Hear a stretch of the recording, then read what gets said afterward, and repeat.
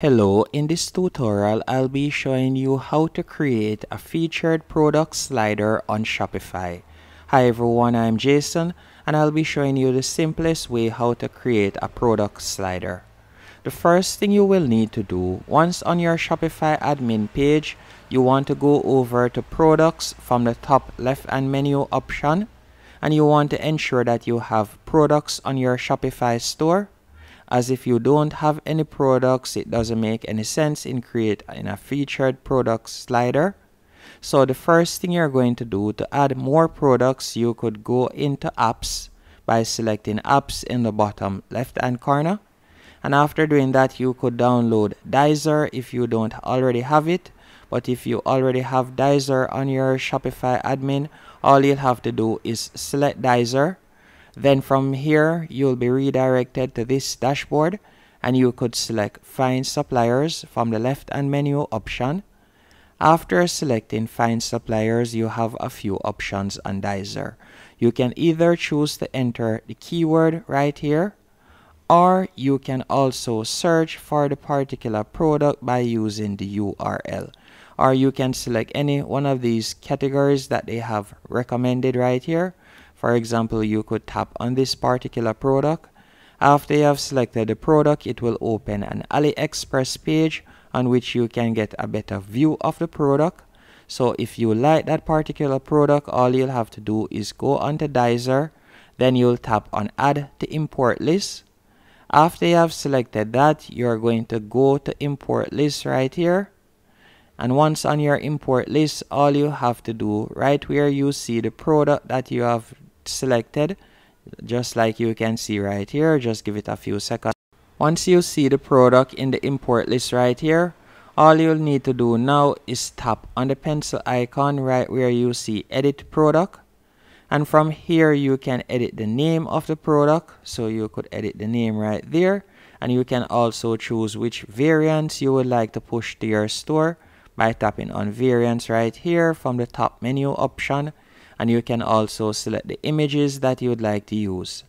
After you have done that, you're going to tap on Push to Shopify. Then you'll tap on Save. So let me do that real quick. And you can see right there, Push to Shopify. So I'm pushing it to my Shopify store right now. Once it has been added to your Shopify store, all you'll have to do is go back into products.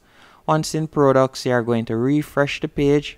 And from there, you'll see that a new product has been added to your Shopify store, as you can see right here. Now, the next thing I want you to do to add the featured slider, all you'll have to do is go down to the bottom left-hand corner. Then you are going to select Apps again. After selecting apps, you are going to tap on App and Sales Channel. And after selecting Apps and Sales Channel, I want you to select Shopify App Store. After selecting Shopify App Store, from here in the search bar, I want you to type in. So you're going to type in right there, product slider.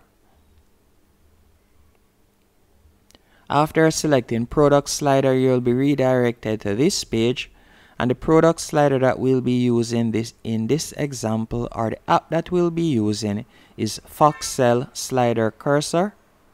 So you want to download this app right here. Once you have downloaded the app, you are going to tap on Open App, and you'll be redirected to the app dashboard, as you can see right here. Once on the app dashboard, what I want you to do next is you're going to go over to the left hand menu option, and from there you can select sliders, or you could tap on Set Up Your Slider. After you have selected Set Up Your Slider, you will see this option, and from here you can see Custom Products Slider. You're going to tap on Set Up Slider.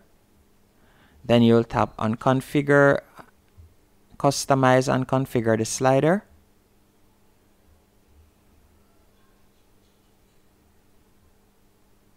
And after you have done that, you will be led to this page on which you'll see an example of how the slider will look. And from here, all you'll need to do now is go over to the left hand menu option, and you're going to see Slider Customization. And from here you will see type of slider. You can tap on that, and then you can see a few options. You can see compact. You can also see enlarging if you want it to be enlarged, but I will select compact. And you can also crop the images if you want, so you could select crop images. You can also edit the button section, as you can see right here. Show view details right there. You can select that. And if you were to use the paid plan, you will have more options on the buttons right here. But at the moment we are using the free plan. You can also edit the colors if you want, as you can see there. And also if you scroll down, you can edit the padding also if you want. Also, if you would like to see how it looks on mobile, you could tap on mobile. And once you are finished and it is to your liking, you're going to tap on save changes and add to theme in the top right hand corner. Then from here you will see customize the theme you want to add the slider to. Scroll to apps in the theme and click on add plus add block and add custom product slider. So you're going to tap on go to themes. After you have selected go to themes, beside the theme that you are using, you're going to tap on customize. Once on this page, you are going to go over to the left hand menu option and you are going to select add section. After selecting add section, you will scroll down and right where you see custom product sliders, you are going to tap on that. You can see right here the custom product slider has now been added. So all I'll have to do is tap right where you see custom product sliders right there. Then you're going to tap on select products. And from here you can select the products that you would like to add. So for example, this product right here, I could simply tap on the product and you can see it right there. And I can add other products also. If I wanted to add the wedding planner, I could do that. As you can see there, I'll be able to add a second product. Right there that the products have now been added. As you can see right here, I've now created a featured product slider, as you can see here. Hope you found this video helpful and informative. If you did, be sure to hit the like button and subscribe, and thank you for watching.